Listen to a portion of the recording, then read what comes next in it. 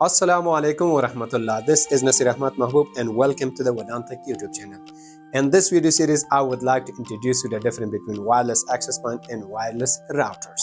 Please do not forget to like the video and subscribe the channel for supporting me to provide more technical videos in the future.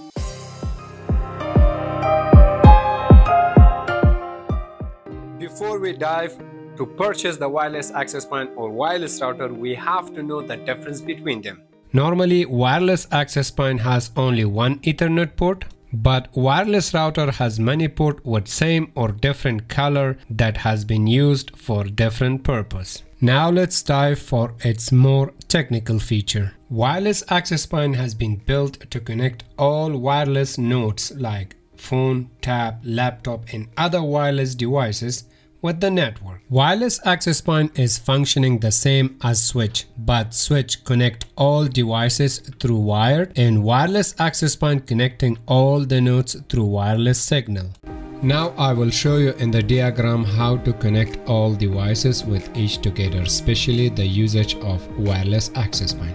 We have two floors and we have a link from the internet service provider. The link is coming from internet to our router, and then we have connected a switch with the router, one access point for each floors. On second floor we have many wireless nodes that connected with the access point, as well as in the first floor. Also, we can say that wireless access point will give us the ability to connect all wireless devices with a wired network.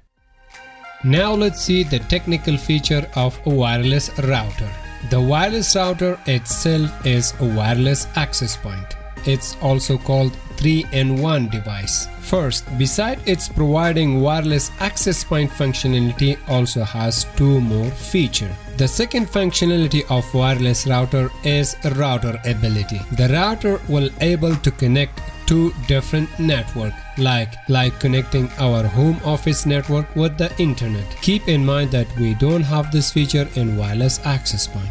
The third functionality of wireless router is a switch. As you can see the backward of the router that has many Ethernet ports, that some of them are used for a local network as a switch. Also, these ports are used for extending our network to connect second, third or fourth wireless access point for different floors.